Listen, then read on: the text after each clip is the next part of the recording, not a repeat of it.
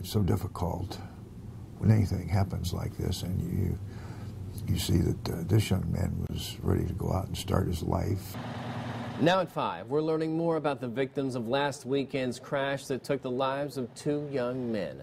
Good evening, everyone. Those 2 young men have been identified by the coroner's office. 22-year-old Dakota Singer and 21-year-old Dimitri Kaplanis were killed in a fiery crash early Sunday morning.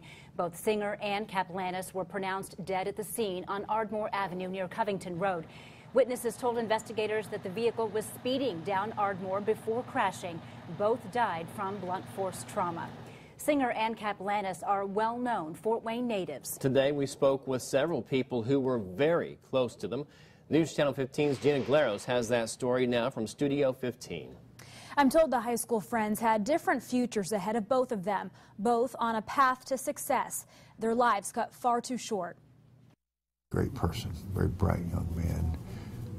Could do anything that he put his mind to. Extremely difficult when it's a current member of the team. It's difficult in any situation. Dimitri Kaplanis was a defensive lineman for the Cougars. His hard work, he loved the weight room. Even when it wasn't required, he was always knocking on the door and wanting to go get stronger. He was getting ready to graduate in the spring. His coach says he wanted to go into business. He was a contributor. He was a very quiet young man that worked awfully hard. He was dedicated in the weight room.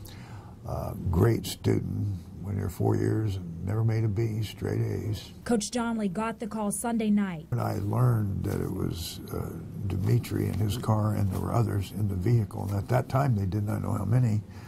So I started thinking, okay, you know, who did he run around with and who else might be involved? So I started calling other players. Turned out it was his high school buddy, Dakota Singer. Singer was an employee at Lutheran Hospital, going to school to be a registered nurse.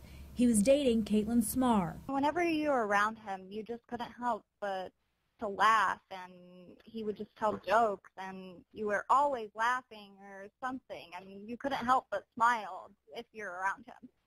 And I will definitely miss that the most. He could definitely put you in a good mood if you were having a bad day. Coach Donnelly broke the news to the team yesterday with campus ministry, counselors, and student life all on hand. The support here was absolutely tremendous. I just want him to be remembered as a good guy and who was very funny, and I just want people to remember that about him and just live for him and always smile whenever you do think about him. He's going to be missed. He was well thought of by the entire campus community.